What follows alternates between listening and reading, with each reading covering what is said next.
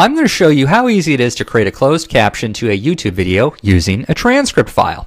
A closed caption, like you're watching here, are the subtitles that appear with a video while it's playing that you can turn on or off. Closed captions are great for people with hearing disabilities and for people where English is not their native language. You can tell a YouTube video has a closed caption file by going to the video player bar and selecting the CC button. Here, because it's in red, that shows a caption is available and one is actively playing. And when you highlight over it, you actually see the name of the caption selection here. If you don't want to see the caption, you can just click off the CC button and you see it becomes gray and captions are turned off. You can turn it back on again as well and it plays again. Closed captions can automatically be turned on or off for all your YouTube videos in your account settings. Now, to add captions to your own YouTube video, you first need to upload a text file that has the captions in them. The easiest way to do this is to upload a plain text transcript file, since YouTube will create the time codes for you. So we're going to go to my desktop.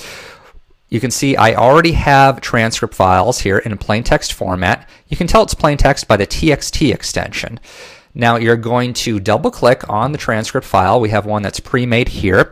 Now you notice YouTube requires you to do double line breaks for each break you have in the caption. You also want to be able to do a double arrow after each name that shows a transition between who is speaking.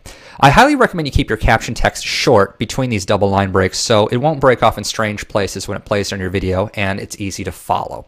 So now we're going to go back to our original YouTube video, and what you do is you go to the upper right hand corner and you select your account name. You go to My Videos.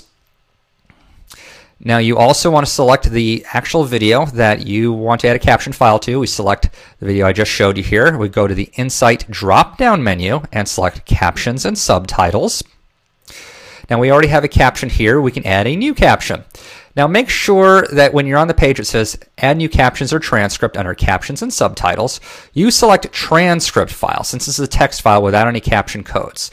Now you can choose the file name. See, we go right back to that original transcript I showed you. Now you can give this any name you want. You can call it Online Legal Video Guide, same name as what we had in the file, but you can basically call it whatever you like. I recommend keeping it short so it shows up properly. Now all you do is you click Upload File, even though you can make it Japanese as well. We're going to make it English here.